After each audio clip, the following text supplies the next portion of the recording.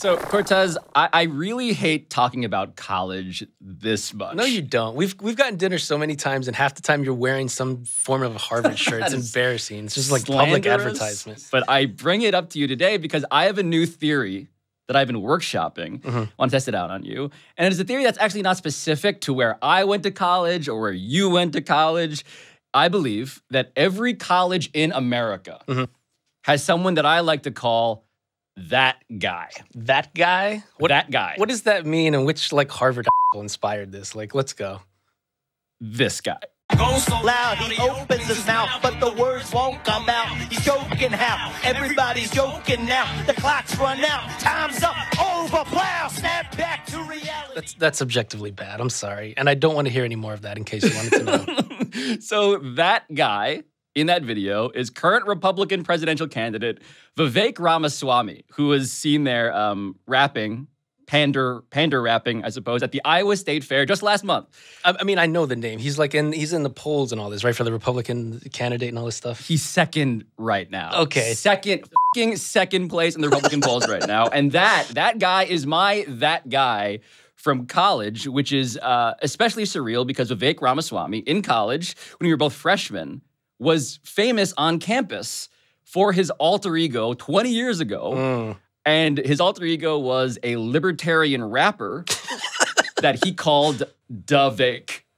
Davek? D-A. Okay. Davek. That's like, honestly, that might be the worst thing I've ever heard. One of the most cringeworthy things. That's embarrassing. Even like when I think back at our time together at Harvard, Vivek and I wound up taking the same moral philosophy class as freshmen also. And in lecture, I vividly remember, I've been joking about this for 20 years too. In lecture, a lecture class with like hundreds of students in it, Vivek would raise his hand all of the time. He would raise it conspicuously in the shape of a V. Hold on. So for the podcast audience, it's actually a V. It's not like a 2 that could also be a V. No. Wow. Like he that's was even worse. Wow. Shining a bat signal, his own bat signal for terrible libertarian takes. And I just want to clarify like what makes a that guy based on these details we've now discussed. Yes, give us the definition, please. That guy is insanely ambitious, right? He's incredibly image conscious. He cares about how he appears. Okay. But he is totally undeterred by how much the people around him are all cringing at how awful and uncomfortable all of this is. So that's a great definition. Here's the thing. This is the difference between you and I. You went to Harvard. Your classmates are like Mark Zuckerberg and this guy Vivek. I went to Florida Atlantic. I went to FAU. It's a nothing school. So hearing you describe that, particularly the detail about people cringing about you. Yes. I was that guy at FAU. You're looking at him. I'm just going to give you a couple of details, okay? I wanted to be the editor-in-chief of the newspaper. I showed up to the election wearing a cutoff T-shirt from the gym and a tank top. Oh, my God. I won the election. I got chastised by a pro editor for what I wore. He later lost his job soon after. Shout out to him for being a hater. When I was the editor, I put a promo all across the school advertising for open house. Cortez. And I put 3 things about what you should come see. Pizza, chicken fingers, Cortez. The last part is I had access to a golf cart. I would use that golf cart to go to class and just leave it outside and wait for me to come out of class. It was not allowed to do that. I just want to stress to everybody that when I decided to start my show by talking to Ryan Cortez, I didn't know any of this. Even still, I think when I'm trying to like imagine the power rankings of that guys in America, I think you might be number 2. Okay. But number 1, in terms of like a deeply image-conscious person who sort of does all this theatrical stuff, does weird hand things, does weird voices, and is, again, numb forever to the cringe that other people are feeling around him. I would say that the number 1 that guy in America, Cortez, is in sports, actually. And I think he's pretty obvious. I think you and I are thinking of the same guy, and I think that guy got his kicked by the Dolphins and Mike McDaniel on Sunday, and it was pretty bad. And yet, Russell Wilson, still undeniably, first ballot that guy Hall of Famer. everybody has to have an alter ego, right? And I've been thinking about what my alter ego would be, and I think I have an alter ego. His name's Mr. Unlimited. You gotta be unlimited. You gotta have a thought process of being unlimited. So when people ask you, what you're thinking about or what you want to do in life or where you want to go, you gotta be unlimited. Tell them, I'm unlimited. When he came out onto the field pregame for warm-ups, he went to the middle of the field, closed his eyes, held his arms out, and slowly spun himself around. Hey, you wanna split this Subway sandwich? It is my signature sandwich. It's called the Danger Witch, and it's dangerously good. Be careful, though. It's spicy.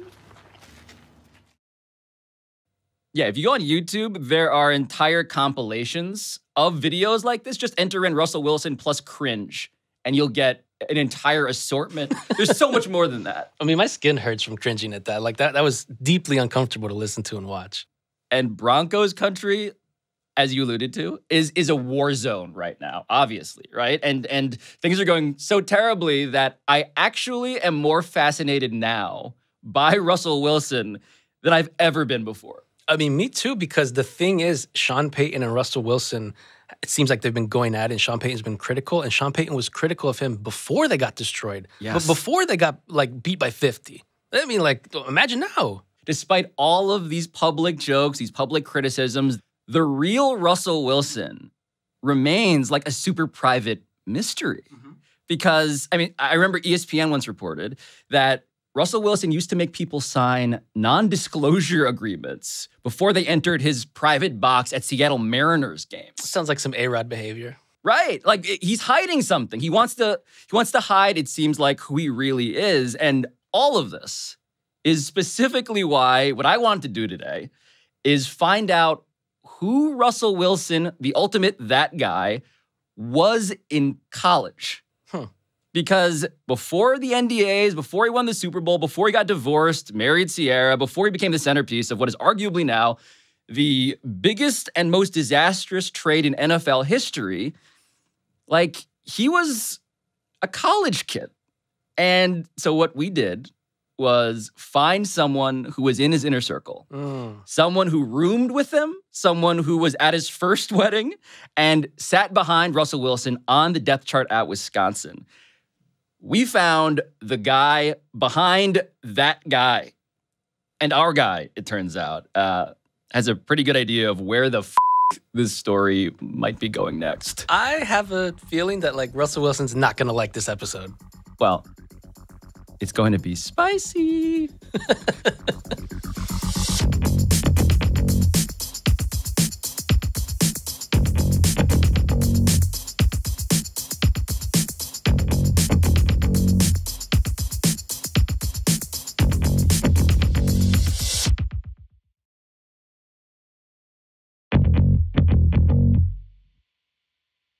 Nate Tice, I do want to introduce you here for people who may not know your legend, and I believe it is a legend, because I've summoned you here as a friend who has, in my opinion, the ultimate story of going to college with that guy, right?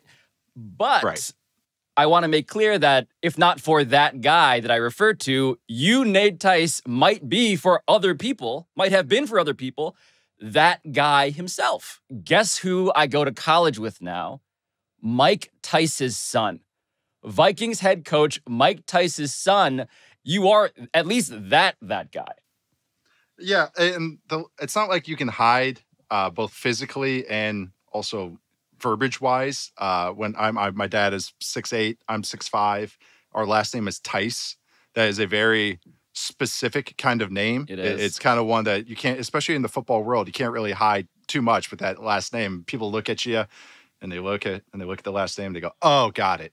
At 6'8" Mike Tice is the tallest coach in NFL history. And to the casual observer, this giant isn't very gentle. Get off the field! That was horse. They don't even have to say, "Is that your dad?" They just figure it out. They're like, "Oh, okay. Tall, laugh a little too much, big forehead." squinty eyes. Yeah, okay, I think I know who that is. I just don't have the New York accent. But no, I went to Wisconsin. I played football there, and there was pretty awesome because my dad was a coach for the Minnesota Vikings for a while, an assistant coach around the NFL for a long time, and a player. Yes. But going to Wisconsin was pretty funny because it was a lot of Packer fans who all, I got at least a dozen teammates that said, dude, I used to hate your dad. And like, it sucks that you're actually a decent guy. So Nate Tice, in all of his decency, is kind of underselling himself here because Nate would go on to become a scout for the Atlanta Falcons, a coach with the Oakland Raiders, and now the co-host of the Athletic Football Show. He's real smart. But my favorite biographical detail is that Nate was also a ball boy for the Vikings while his dad was the head coach there, which meant that Nate was on the sideline in 2002 for the best play in the history of dual threat quarterbacking. Vic on 2nd and 8, off the play fake, has some running room, inside the 30, inside the 20, Vic into the end zone, Falcons win in overtime, a 46-yard touchdown run. And yeah, if you're watching on the DraftKings Network or on our YouTube channel, that is Nate Tice right there.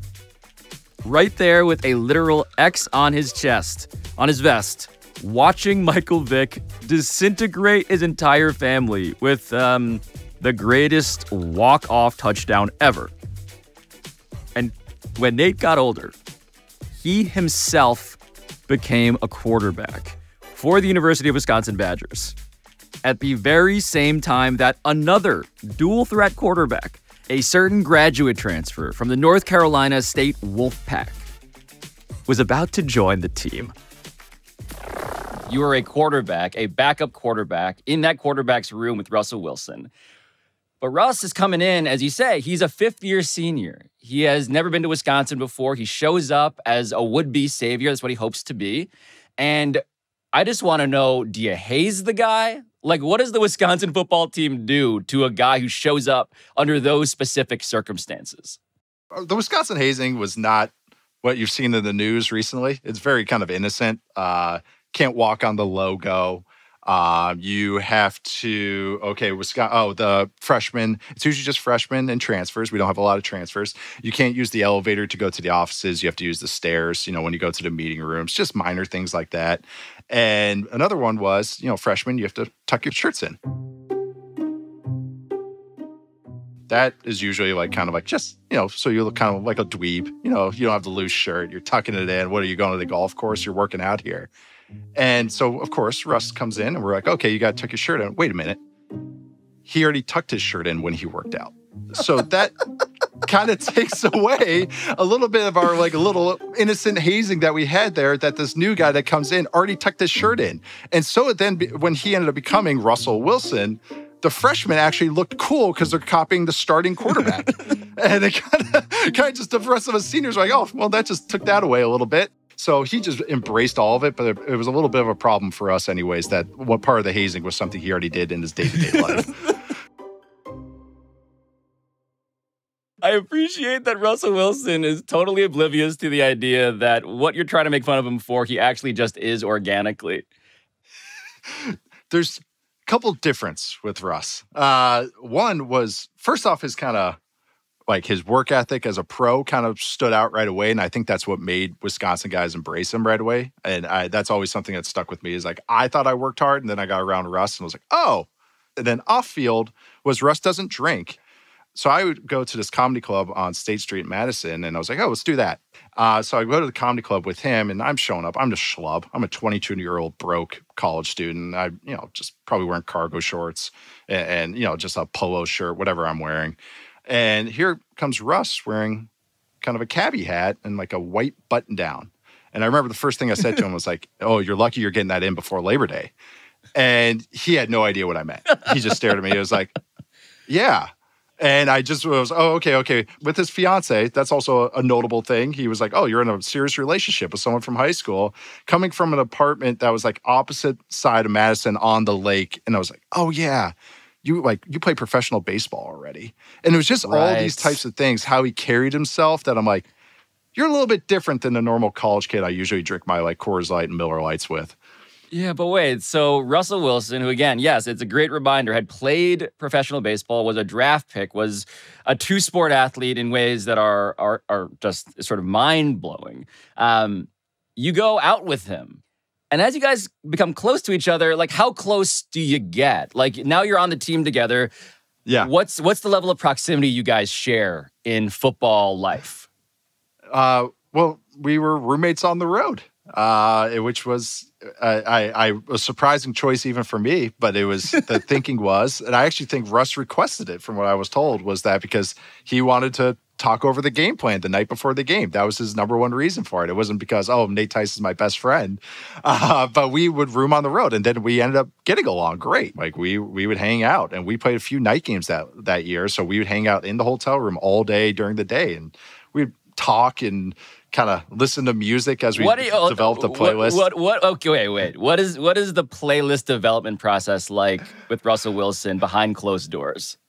It was because our first game was a Thursday night game against UNLV. So we're sitting in a hotel room. We have a walkthrough in the middle of the day, and that's really the only thing to kind of break it up. Maybe a couple meals and everything until you get going to the game situation. So I was like, let's make a playlist. Let's get going on it. And I'm like, okay, I know he kind of likes gospel music, and what is he going to go with? So I think there's a lot of Justin Timberlake on the playlist. And then he also requested a Rihanna song, Cheers, I Drink to That. And I was like, that's an interesting choice for someone that doesn't drink.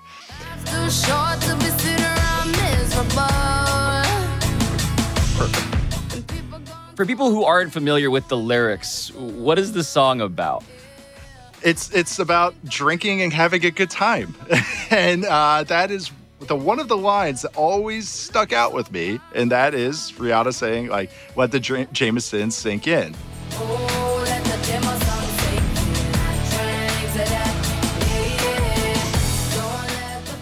And Russ, here's that lyric, and we're getting ready for the game, and we're listening to that song. And he looks at me, and he dead serious. He asks, he goes, what is it about Jameson? And I was like, what do you mean? And he was like, well, I've seen you drink it and you like it. And he's like, what do you like about it? And I was like, I don't know. It gets the job done. It makes me feel nice. And he was like, okay, I just, I've seen you drink it. I've seen other people drink it. And I hear Rihanna mentioning it, and she sounds like she likes it so much. So there must be something special about Jameson, right? The question was so sincere. Yeah, I mean, admittedly, it kind of sounds like he asks questions that an undercover FBI agent might if he was embedded. Right. With a bunch of So if you were to find Jameson, especially under 21, where would you get it from? That's Jameson exactly you speak of. What does it do when it enters your throat? As he is holding a tape recorder in front of you. But wait, so okay, let's take this in a different sense. Like if this is a movie, and again in my mind it's already a movie.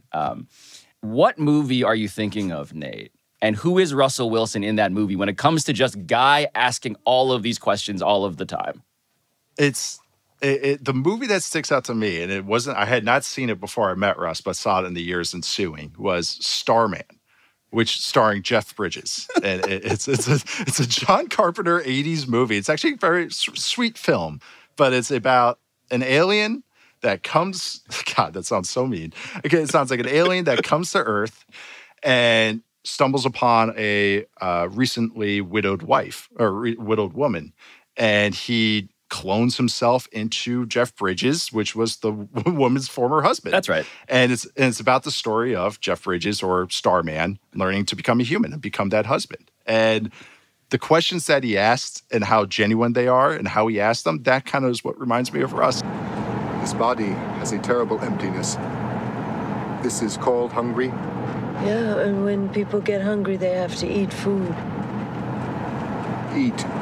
Yes, we must do that. We will stop at food station. You have hungry too. That's the one that more than any other flick or any other thing, any other pop culture artifact that I think is like, that's kind of how Russ was, where it's just like these innocent questions to figure things out. Yes. From another planet trying to figure out how you humans get down in Madison, Wisconsin. You know, when I was doing research for this, and I try to do as much research as I can on Pablo Torre Finds Out, of course, I dove into the YouTube archives of just interviews Russ had given in the year 2011. And they asked him, somebody asked him, a reporter, a local radio reporter asked him, have you seen any good movies lately? Our listeners, they want to get to know Russell Wilson a little bit. So why don't you tell me what's the best movie you've seen this summer? Best movie I've seen this summer? Wow. To be honest with you, I haven't seen too many movies. Big movie guy or not? Yeah, I am a big movie guy. I saw Friends with Benefits the other day. Okay. I think Justin Timberlake's in it, and the girl's name, I forget her name. Kunis? Yeah, Kunis. Yeah, something like that. That's pretty funny? Yeah, that was pretty funny. Started off kind of slow, but I liked it a lot. And he kind of like struggled through it, didn't seem plausibly human in that answer. But then he asked him, what about favorite TV show? What are you watching on TV when you're not, getting ready for the season? Favorite TV show, probably Everybody Loves Raymond. Yeah? Yeah, I love watching that. A lot of reruns of that then, huh? Yeah. You catch that all the time. Yeah. Everybody Loves Raymond. That's such a perfect answer. What's a better answer than that? Like, what is more like an apt answer than that? Than Everybody Loves Raymond. What's so amazing to me is that it feels like what an alien would say, because he's like, it's in the title, Everybody Loves Raymond. Loves Raymond. All of you guys, I'm told, love Raymond. And so me, too. I love Raymond. Right? I'm everybody. I like this. Yeah. But hold on. Take me behind the closed doors of this of this hotel room that you guys share on the road. Yeah. Like, what are you guys watching together? Like, what comes to mind when you think about memories that you shared, just like two bros broing out? We're getting ready. We're sitting in our beds in the morning. We just finished breakfast. And we're watching the end of College Game Day. And just as it wraps up, all of a sudden, like, just a feature starts. Tom Rinaldi. And it was just, all of a sudden starts. And it's about Russell Wilson. And he's laying there right now on the bed next to me. Not the same bed, separate beds. But we're just sitting there, we're watching it. And then all of a sudden, it's just this whole feature about Russell Wilson.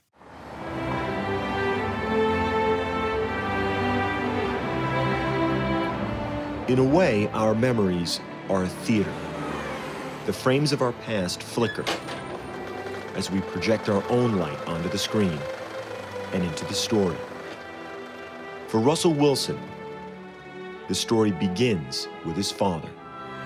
Dave is Dartmouth Bible player, and his favorite target is Harry Wilson, all Ivy split end from Virginia Beach, Virginia. And I'm kind of just, where does this come from? He didn't mention this. He never mentioned it once during the week. He never mentioned it once that morning. And it just starts. And I'm right next to the guy that they're doing this whole feature on. And it's talking about him and his dad. And his dad who had passed, and about what the influence that he had on his life. And Russ just watched that kind of stoically and not saying like dispassionately, but just more like he was really focused on watching that. I think my dad was ready to go because he knew that I was headed in the right direction. This fall, the movie plays on.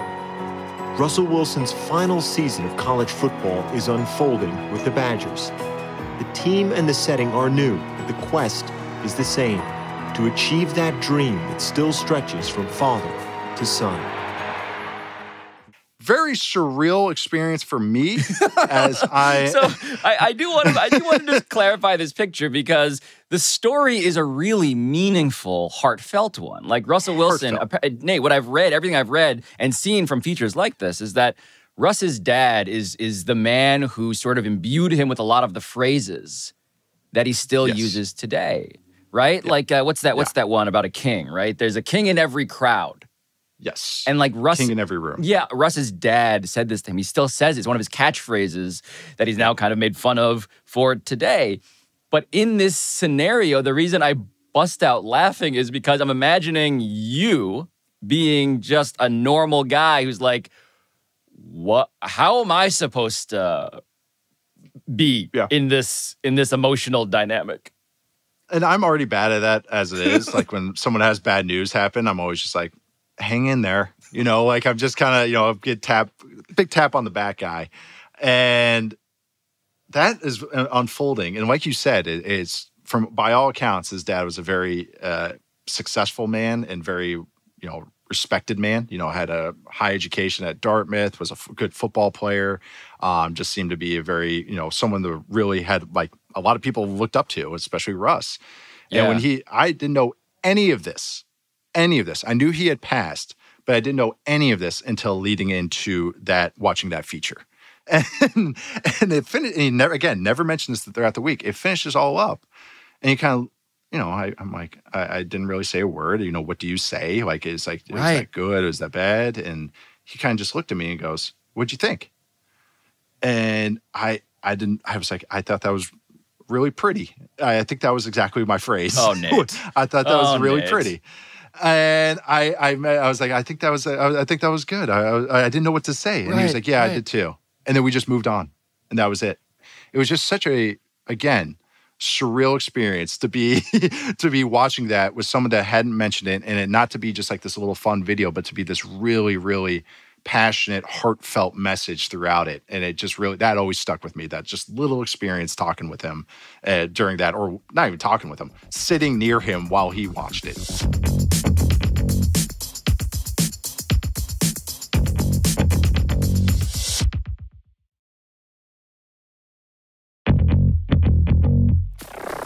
I'm an outsider, too, to Madison, Wisconsin, the greatest college town in America. Yes. What are some of the cultural folkways that Russ just wanted to know about that he was relying on you for? So we, at that time, had a documentary crew following us from ESPN. It was Year of the Quarterback or QB Depth Chart or QB1, something like that. And they're doing a whole theme. It was like us, Oklahoma State, and some other spots. But when Russ came in, I think the producers for that documentary kept asking him to sing the fight song. Do you know the words to the fight song yet? Do you know any of this? And all of us in the QB room, including our offensive coordinator, quarterback coach, who was an alum of Wisconsin, none of us really knew the words other than "On Wisconsin," and that's what the title of the song is. And it's a very famous college fight song, but yes. I even to this day, I struggle with some of the words. But that stuck with him, and then all of a sudden, all of a sudden, I'm hearing in interviews, he finishes the interviews, and he'll finish it with "On Wisconsin." Russell Wilson, enjoy the game on Saturday. Thanks for giving us some time. Thank you guys so much. On Wisconsin.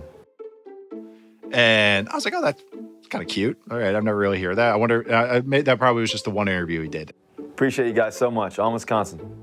He's saying "On Wisconsin" at the end of every interview. And I was like, and people freaking at Wisconsin ate it up. Of course. The Madison fan base were like, oh. Thank you guys. Appreciate it. On Wisconsin. Russell, we're sorry this season has been such a disappointment for you, but hopefully in the Rose Bowl you'll be able to have some fun. Yeah, I can't wait. On Wisconsin. That becomes like a whole thing, a recurring theme throughout his career. Go Hawks. Go Hawks. Go Hawks. Go Hawks. Go Hawks. Broncos country, let's ride. Broncos country, let's ride. But even going into Monday Night Football, when you announce your school that you went to, he would say a whole pack of Badgers. Russell Wilson from a whole pack of Badgers. Which always cracked me up because it was like always appealing to North Carolina delegates as well as the Wisconsin ones. He's broad appeal here. Now he's got the Pacific Northwest going. He's getting every time zone here. And then now he gets into Denver land. Now he's got the Mountain Time Zone. He's getting all of them. There's a savvy, is what you're describing there. There's a public relations, almost political savvy to the idea of they read the polls, and so now he's going to feed it to them every time. But I feel like when I think back to that 2011 season, I think of that Nebraska game. What do you remember about like Nebraska week? Okay, so we're on the sideline for that game, or leading up to that game, and they want to talk to Russ. It's like the athletic director, Barry Alvarez, Kirk Herbstreit, a couple people from the Dan Patrick Show, a couple people behind the show Entourage, along with some Wisconsin boosters. Of course, as one does. And Russ would always, in these situations, be like, hey, Ticer, come with me. It's like, dude, I'm the backup quarterback. I played like 20 snaps in my college career. They don't want to talk to me. But he kind of almost used me as like a human meat shield to like kind of like, okay, all right, you're my golden retriever. Go talk to him. Okay, and then I'll slide in and talk to him too. So I was like, okay, I'm fine with it. I get to friggin' meet Kirk Herbstreit. This is great. I'm talking to all of them. So leading into that, the next night, we're in the Friday game, or Friday in the hotel room. And Russ and I are talking about the Dan Patrick Show because he met met the people from it. And he was like, oh, hopefully I can be on the show. And I think if we win, we might be on the show. I could maybe get on there. And then he goes, what are the Dan Patrick guys like? Like anything in particular? And I was like, well, if you do an interview after the game, if we win, say Passion Bucket. They'll like that. And he's like, really? Just say Passion Bucket? I was like, yeah, rope it in. Like the Passion Bucket's full or something like that. He's like, okay. So we win this game. Russ plays phenomenally. I think he was anointed. ESPN put him as the leader of their Heisman race. They would do that every week. He's at the desk after the game. College Game Day's there, and I think he's with Fowler. And sure enough, Fowler asked him, like, how what'd you have planned for this game? How'd you go? And he drops the passion bucket line. And sure enough, after that game, there he is on a Dan Patrick show on that Monday. Wait, Nate, you were his speechwriter, is what I'm gathering. I was his speechwriter. I'm keeping it 1600. But you guys are. But he has you reviewing game film. Is that what's happening here? It's game film of actual game film and then media film. He's asking me how his answers were coming across. Is that funny? Is that something people like? And again, none of this sounded like a shallow person or someone that was like evil. Sure, it sounded like someone that was genuinely asking and was truly trying to go like, okay, is this good? And I think that's what Russ is, I think, as a pleaser when it comes down to it. But also a lot of weird. And I think that's exactly what Russ is. Like, you have to be wired a certain way to be an NFL quarterback, especially a successful NFL quarterback. Some guys are naturally cool, like Lamar, Lamar Jackson, even Josh Allen in his own kind of weird way is kind of cool. Joe Burrow. And also just, I think that's Russell on the field is so different than Russell, as we see him in the media world, the media landscape. Compare and contrast that, right? Because off the field, of course, you're describing somebody who's like the epitome of try hard, who is trying hard to come off as somebody who is cool. On the field, what are you seeing as a scout? He's a psycho competitor. Him on the field is cool, calm, and collected. We ended up losing these games to Michigan State and Ohio State on Hail Marys, but he single-handedly brought us back because of plays he created. He, in the Big Ten championship game, brought us back to beat Michigan State, and was an awesome game. In that Michigan State game, he throws a beautiful touchdown on third and extra long. Golson from Michigan State, who's with the Bucs right now, snaps his helmet all the way to his side and breaks Russ's nose in the middle of the game. And Wilson breaks to Dave. Fires. Wide open touchdown. Abradaris. What a play by Russell Wilson. Everyone's going nuts on the sideline. There's a flag, a touchdown, the crowd's going nuts. And Russ just looks at me and goes, and all he says to me, he goes, "Do I still look pretty?" And he meant it as a joke. But how calm he was in that moment. No, that's badass. That's action. Badass. That's action movie winking at the camera shit. That was it. It was like, he was and I couldn't believe it. As he's coming off the field, the trainers are coming up to him, and he looks me in the eye and says that. And I was like, dude, that's so cool. I was like, dude, you're a baller, man. But this is what's so difficult when we talk about trying to summarize who a person really is that you've now described a couple of different personas inside of Russell Wilson, it sounds like. I will say that, and this just kind of came to me, was when he created a Twitter in one of our hotel room experiences, when he created his Twitter account. Oh, you were there for the founding. I was there. The inauguration. I was there. And he asked me what he should make his handle. I was like, I don't know, you can just make it Russell Wilson. I think that's totally fine. Russ Wilson 16, that's what he wore at Wisconsin. And he also made it Dangerous.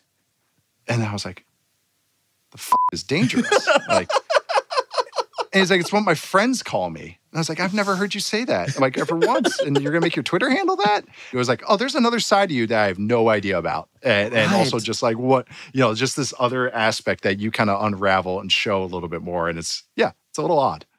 You're living the dream alongside a guy who is achieving his. And the wedding story. Because I just want to be very blunt about this. You get invited. You're in the inner circle, right? You're at his first wedding. And so paint that picture for me. What does it look like to go to Russell Wilson's wedding? I think also you have to remember with Russ. Russ is from Richmond, Virginia. And the school he went to was the collegiate school. He's from a nice area. And that wedding was very nice.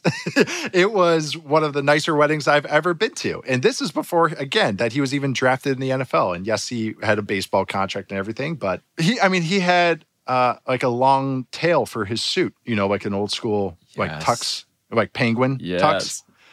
had that. I believe they had top hats and white shirts, or white gloves as well. And, you know, it was a very Southern genteel wedding. Yeah, right. But this is getting to that wedding and just seeing that aspect of his life and the wedding that had, champagne with strawberries. Yeah, but that again, this is what it's like to be friends with someone in college. One day you realize you're also this guy. Oh, it's one of those. Yeah. Oh. I didn't. You mentioned this, but I didn't put it together. You didn't have tails, is what you're saying? You didn't have tails on your suit? I did not. No? I did not. Had a nice suit, though. Even then, I knew to at least dress. I think I had a nice suit anyways. Enough. Your suit had cargo pockets, Nate. I was like, I knew I kind of was getting into when I got the invite. And I think I even I pushed to get like a new suit for my parents for like Christmas or something like that. I was like, hey, can you help me out here? I'm going to the Rose Bowl and I got a real wedding to go to. Yeah, Russell Wilson's wedding invitation has cursive that I can't read. So I feel like I got to go get a better suit. That's exactly. It looks like it's been ridden with a feather.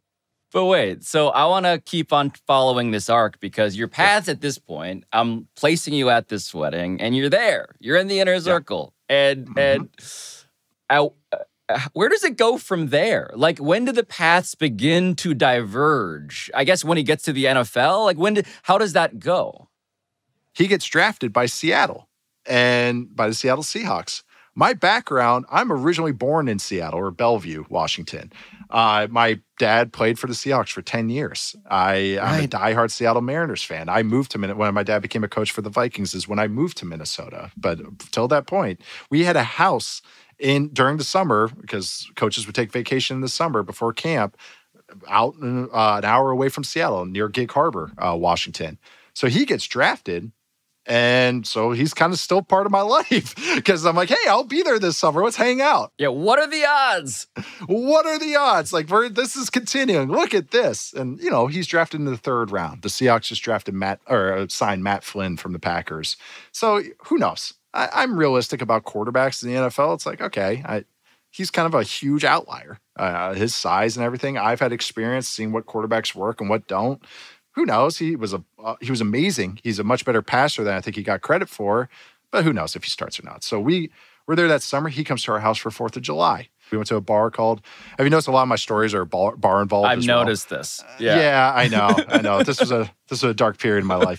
It was a great period, actually. But we went to an old bar called FX McCrory's in Seattle. And we get there, and people recognize my dad. Again, my dad is 6'8". He played for the Seahawks for a long time. He was 6'8", Mike Tice, 6'5", Nate Tice, 5'11", Russell Wilson is the order of totem poles here. So everyone comes up to my dad. My dad's kind of like a people's champ. He was a blocking tight end for the Seahawks. So, get some old timers coming up to him. I'd say about a dozen people came up to him. And that happens in Seattle. It's pretty cool. It's a lot of fun usually. But no one recognized Russell. And my dad he loved Russ. He wanted to draft him to the Bears. He thought he was going to take him in the 4th round. That they already had it signed, sealed, delivered. Would change a lot of destinies. A lot. Which might be understating it, honestly, because at this point in 2012, Mike Tice was the offensive coordinator of the Chicago Bears, and his quarterback was Jay Cutler. Russ's brother lived in Chicago at the time. You just broke so many hearts. Right. Just 4th round. That counterfactual alternate timeline is they sold on it. It was signed off. If he was there in the 4th, they were taking him. I know. So he loved Russ, but he kept going, hey, this is every fan that came up. He goes, this is Russell Wilson. This is going to be your guy's starting quarterback. And every person kind of gave this handshake. Oh, yeah, nice to meet you, but they're looking somewhere else because they're trying to look for the next best thing. And coaching, they call that the combine handshake. It's where you, hey, what's up? Hey, coach. And it's like some head coach or offensive coordinator, and you're really excited to talk to him. But then as they're talking to you, they're already looking for the next conversation to get into. Yeah. Like, yeah, good to see you. Oh, I know it real well.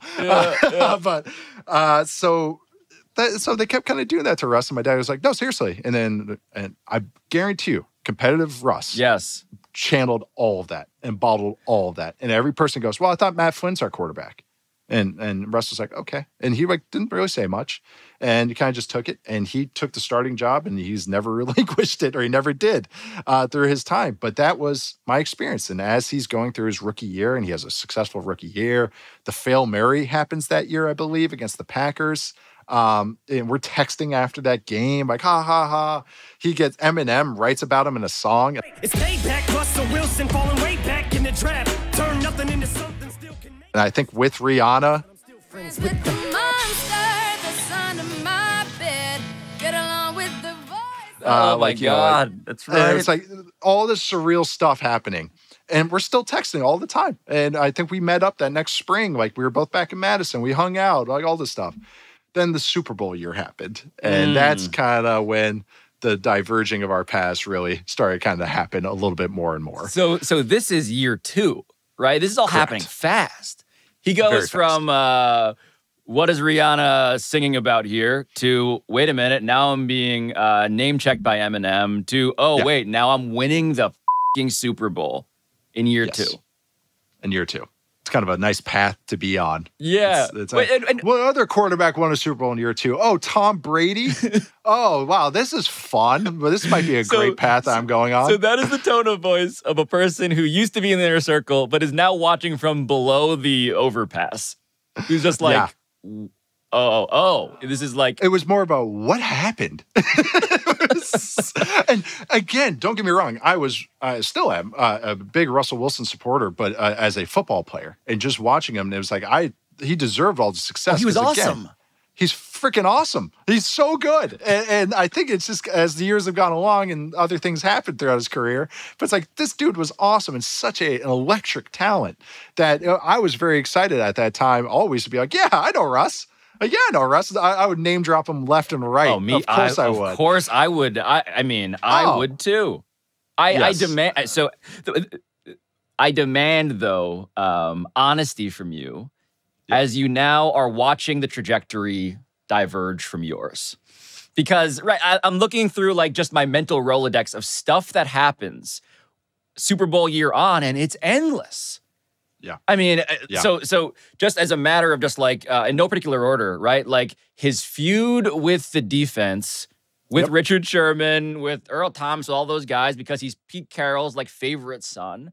That whole saga, which is bubbling and bubbling and bubbling, and anyway, it continues on for years. There's him, marrying Sierra.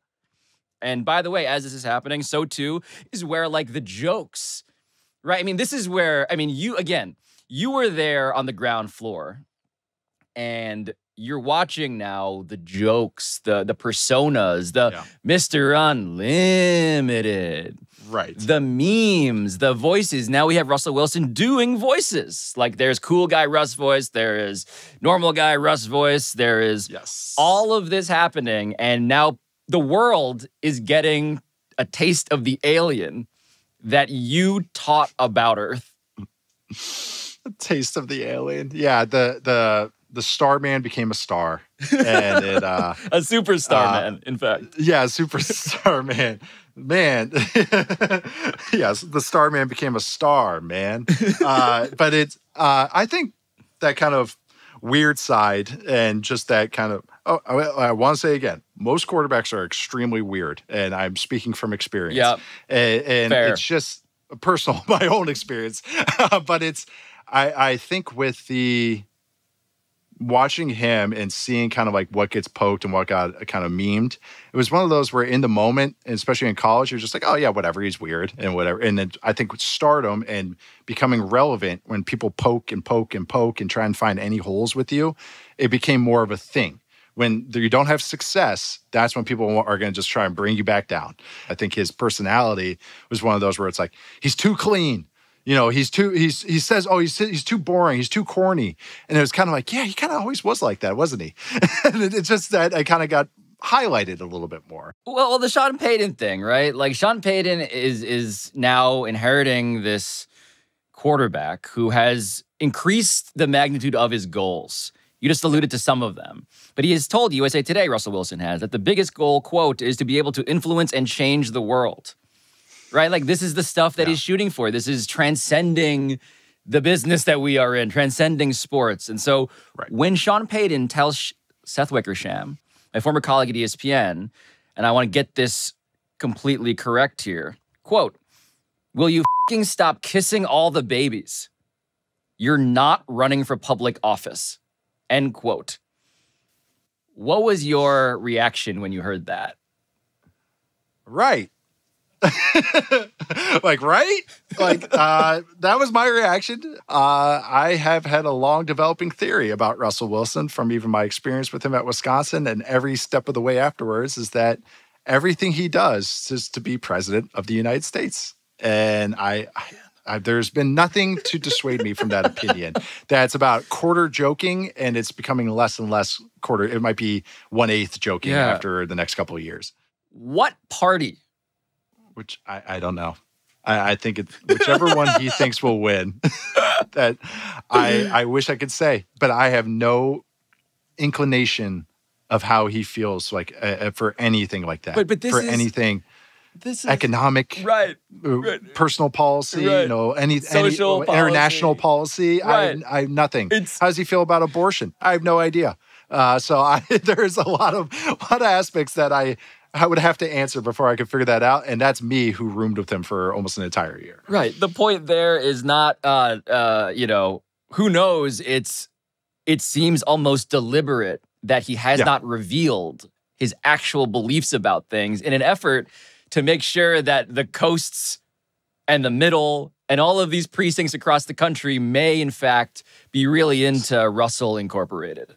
Yes. And it's Michael Jordan said, Republicans buy Jordans too. And I think Russ is like, everybody buys Levi's. And I think that's really something that he's taken to heart and is really trying to just make sure that that's his message no matter what. It's also kind of a nightmare. And I want to leaven the nightmare by pointing out that some part of me does actually relate to Russell Wilson. And it's not just the part of me that also leans on crutches of catchphrases when I got nothing else good to say on camera. It's the fact that trying hard is his sin. And on some level, Nate, trying hard, wanting to be liked, wanting to be approved of, is kind of the most human quality that an actual genetically natural human might have.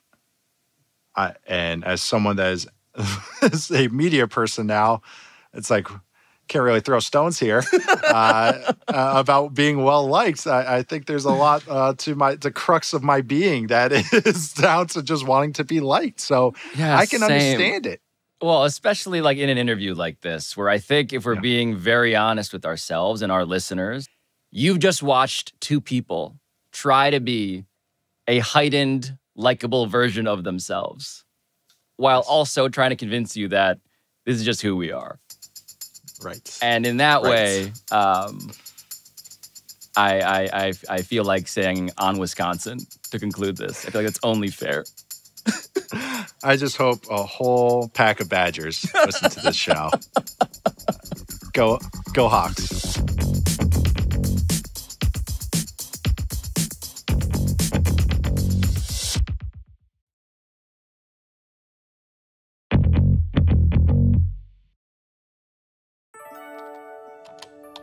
So, what I found out today is kind of chilling. Because I'm more like Russell Wilson than I ever realized. There's the desire to seem cooler than I am. There's the fact that I had a black tie wedding. Also, I don't get why people like Jameson so much, admittedly. But what I know now, most of all, I can't unknow, as much as I might try. Because there is a decent chance that Russell Wilson retires soon and winds up the running mate of Vivek Ramaswamy as part of some new libertarian rap party that fulfills the dream of every that guy you ever met in college and takes over the White House by like 2032.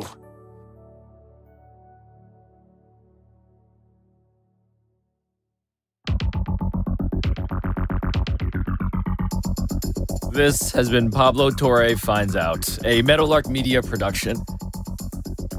And I'll talk to you next time.